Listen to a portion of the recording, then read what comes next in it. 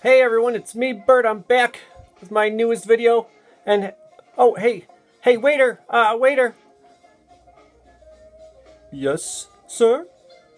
I was just wondering if you could, just get me a, like a grape soda and some chocolate donuts. Right away, sir. Alright, anyways, this week on Long Skill Customs, we're gonna go over every single character who appears in Jabba's palace. Your grape soda, sir. Oh, why, thank you. Thank you very much. I do regret to inform you, sir, that we are all out of chocolate donuts. However, if you follow me, I will take you to our VIP section. Ooh, I didn't know you had a VIP section. Wow, I got the best seat in the house.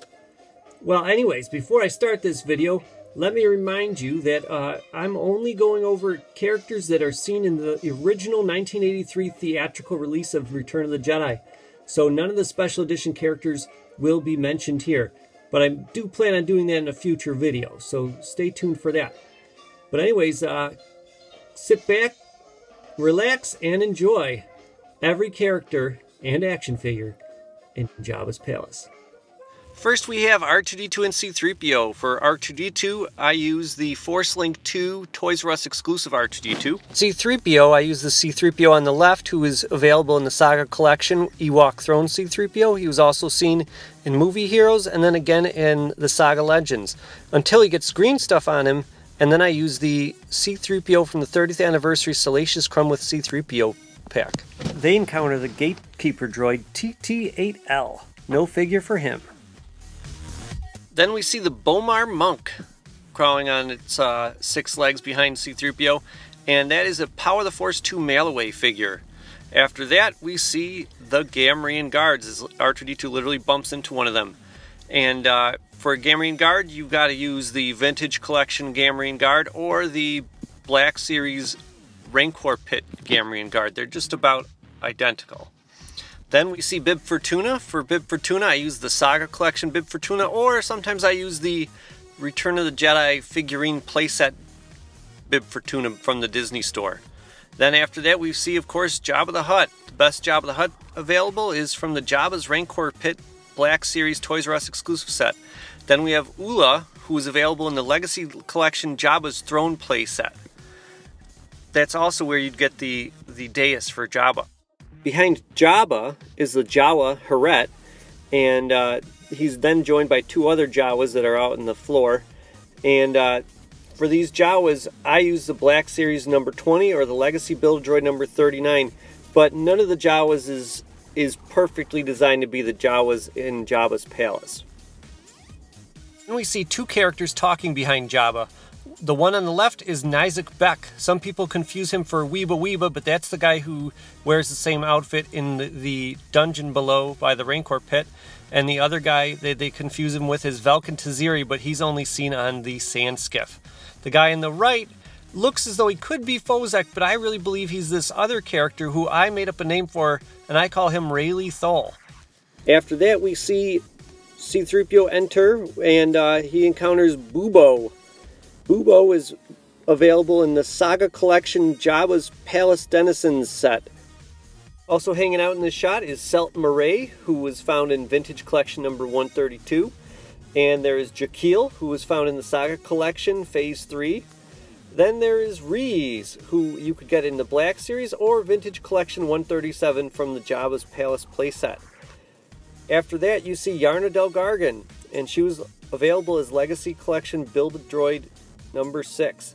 And then she's talking to a character who I've named Relum Turb, who is not available as an action figure. Then we see holographic Luke, who is available in the Saga Collection. I'm hoping they make a 6-inch Black Series version of him at some point, because if you look, he's almost twice as tall as our hero C-3PO. Then we have Beto and Revajasa, 2 Rodians. You could probably use Greedo from the Saga Legends set or Vintage Original Trilogy Collection Greedo, but please note Greedo does have a different vest. Then we have Garen Naztal, a Soren character, no figure for him. And then we see a woman named Jess, no figure for her either.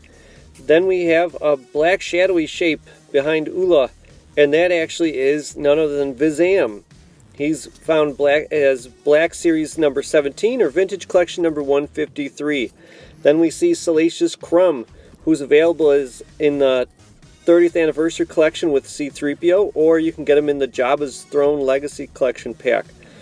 Then we see the Tatooine Patty Frog, who actually they did make as a Saga Collection Ultra Jabba's Palace figure with the Jabba the Hutt set.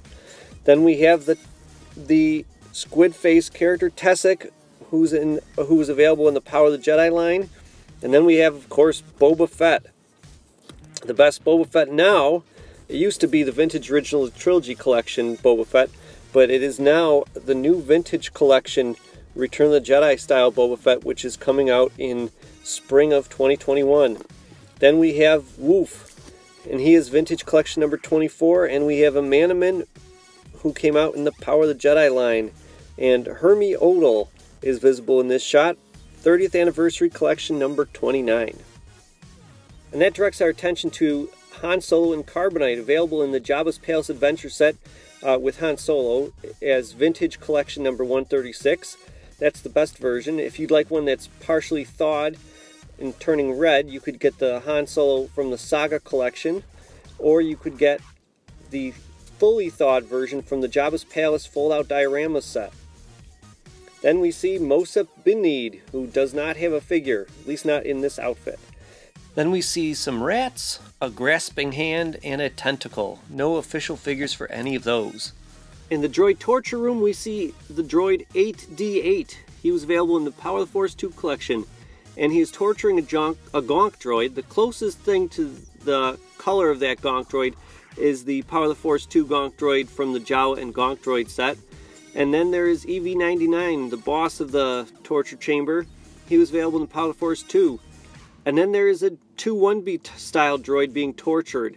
Now, they've never made this exact figure, but the 30th Anniversary Collection number 6 2-1B droid is pretty close. However, I refuse to believe that his legs look like that, so I go with my Power of the Force 2 2-1B droid.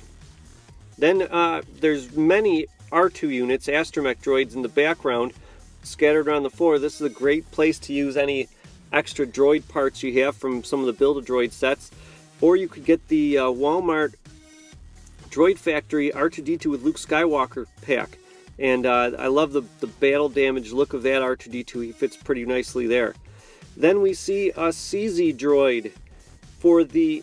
this is one of two. There's one here, and then there's one at the end of the Jabba's Palace scene. For this one hanging on the wall, I actually used the 30th Anniversary Collection CZ4 droid because he can be taken apart. If you pull really hard at the waist, his torso comes right off. For the one that's upstairs later on, I used the Droid Factory, Disney Droid Factory CZ droid. Then we're brought back up to the throne room where we see the Max Rebo Band. We are going to stick with the original theatrical release of Return of the Jedi, so we're not going to use this size noodles. We're going to use the vintage 1983 Kenner size noodles. It's the closest thing we have to how she looked in the original trilogy. Then we see Droopy McCool. He was available in the Max Rebo Band Pairs set and the Max Rebo Band Jabba's Palace Musicians set. And the same is true for Max Rebo himself. Then we see two characters who are admittedly more visible in the special edition, but were also glimpsed in the original 1983 theatrical release.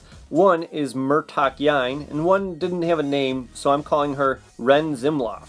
Murtok can be seen right behind Max Rebo, as we initially see him, and Ren Zimloff is right behind Cy Snoodles. Ren can also be seen sleeping as Boosh sneaks through Jabba's palace at night.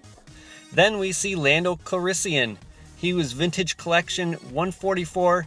Is a little bit better than the shorter Sandstorm Lando Calrissian that was available earlier. In the shadows, we get our first glimpse of Bosk. He's available in the Vintage Original Trilogy Collection, or you can get him in the Saga Legends, or you can get him in the Vintage Imperial Forces set.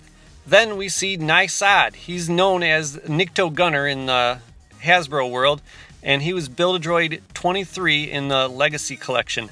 Then after that, on the other side of Boba Fett is Arden Vapor Krell. No figure for him yet. Then we see another guy looming behind Jabba the Hutt, and that man is Rennick. Again, no figure. Then we see the long-necked two-headed monster Kane Addis behind Yarna while she's dancing. He's also visible behind a Gamorrean guard when they take Chewbacca down to the dungeons, and visible again when Princess Leia is found out by Jabba's henchmen. This is when I believe we first see Fozek for the first time, is during this dancing scene. Unfortunately, no figure for Fozek yet. And we see La Dika, a woman all in red, in the palace. Then we see Tanis Spyjack. He was available in the Saga collection. Then we see the Snaggletooth character Gizem.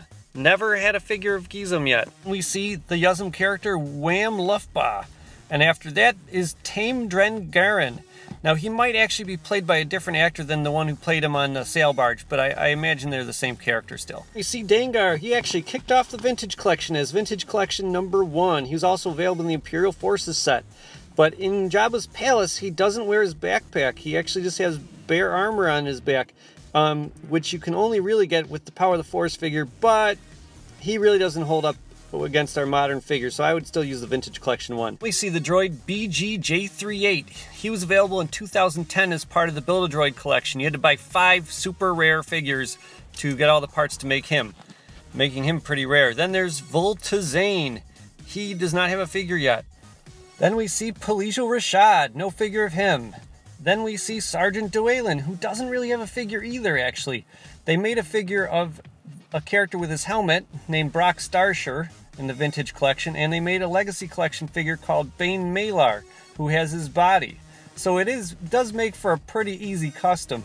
All you have to do is shave the neck part off of Bane Malar using a Dremel tool, and you can easily fit Brock Starsher's head right on top. Then we see Princess Leia disguised as Boushh. If you are going to display her with the helmet on, you could just use the Black Series 3.75-inch figure. If you're going to take the helmet off, though, you might want to get the Vintage Collection 134 figure because she has the photoreal face. Then at last we have the mighty Chewbacca. Chewbacca has only been made with chains in the Saga collection, and he could really stand to have an update for articulation and for the fact he's not wearing his spiked collar in the Saga collection figure. Then we have Shasa Teal, the Ishitib character.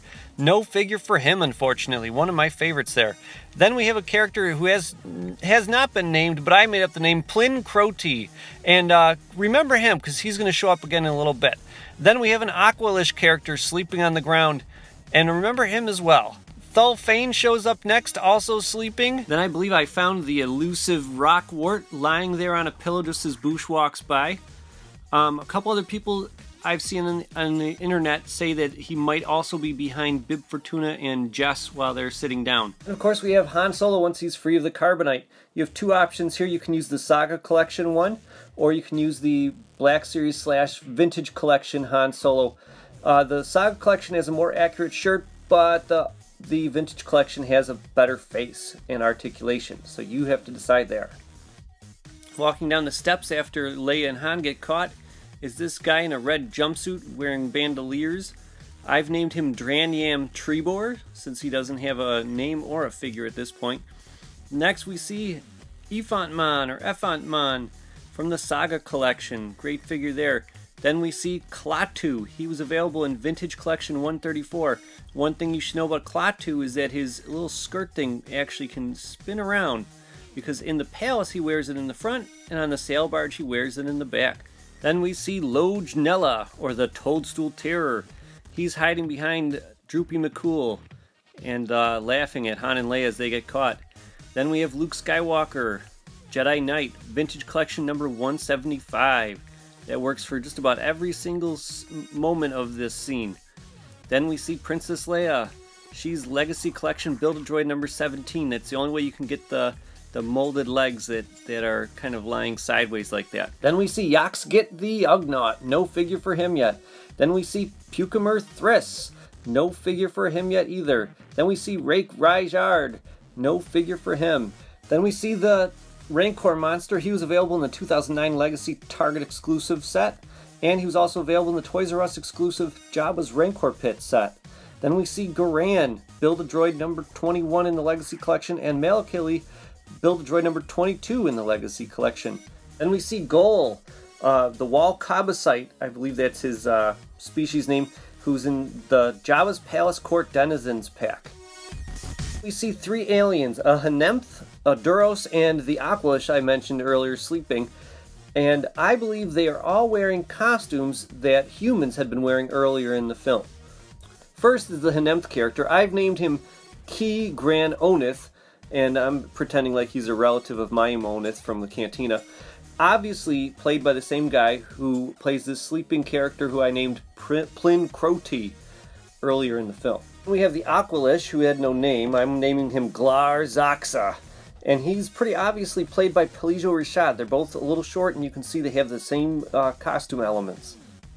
And finally, the Duros, most call Leslomi Tsima, I believe to be played by none other than the same actor who played Arden Vapor Krell. If you look, they have the same sort of bandolier and gray jumpsuit. That leaves just one more character who I've not actually spotted in Jabba's palace, but I know he was there on set. A lot of people looked at his outfit and thought that he was perhaps an Endor Rebel soldier, but he's in fact visible in a couple behind-the-scenes images of Jabba's palace. And I'm not sure if he's actually in the film. Someone has suggested that this is him right next to Volta Zane, but I think maybe that's the character I call Relum Turb. It's hard to really make him out. Well, I've come to find out that the VIP section of Jabba's palace isn't all that it's cracked up to be. But I hope you like and subscribe, and I hope to be back making more videos just like this one. See you then.